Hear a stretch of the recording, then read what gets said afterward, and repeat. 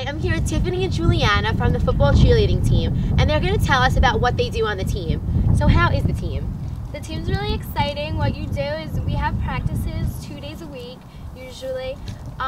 We cheer at home games and some away games we go to. It's really exciting. It's a good way to get involved with the school.